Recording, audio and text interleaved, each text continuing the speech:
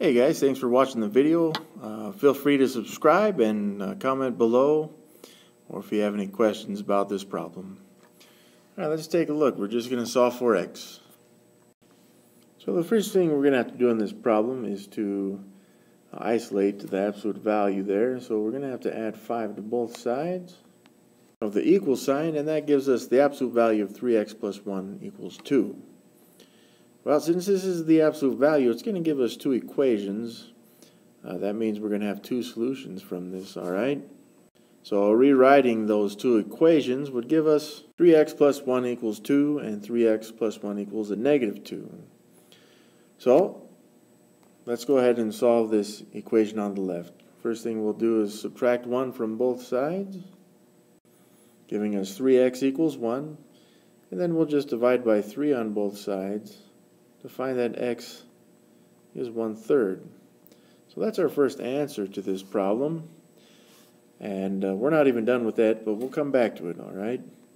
So the next thing we're going to do is work with this equation here on the right by subtracting 1 from both sides.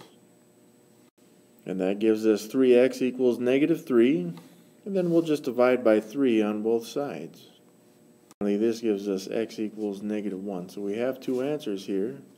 The next thing we're going to want to do is, just to be thorough with this, is to check our answer.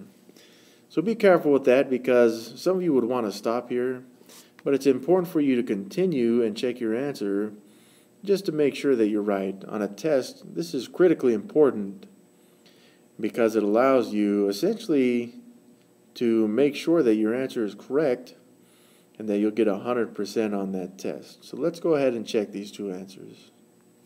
What I'm going to try to do here is to have the expression on the left equal the expression on the right, which is negative 3 for both of these. So let's go ahead and do this first one, and we're going to take 3 times that 1/3, which is 1, and we'll still add the 1, then we'll subtract the 5, and that should equal the negative 3.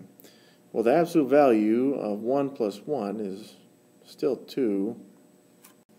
And then 2 minus 5 is actually negative 3, which is what we needed it to be. So we've checked this first answer, x is 1/3.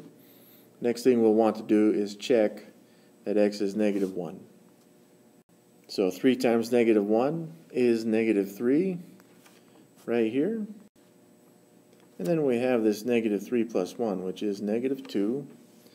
And we'll take the absolute value of that, which does equal 2. And then finally 2 minus 5 is negative 3, which is what it's supposed to be, that negative 3.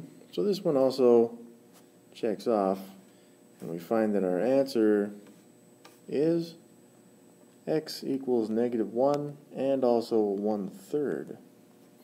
You can write those separately as we've done down here, but you may write them as a pair like this. Alright, I hope that you found this video helpful. Again, please subscribe and comment below.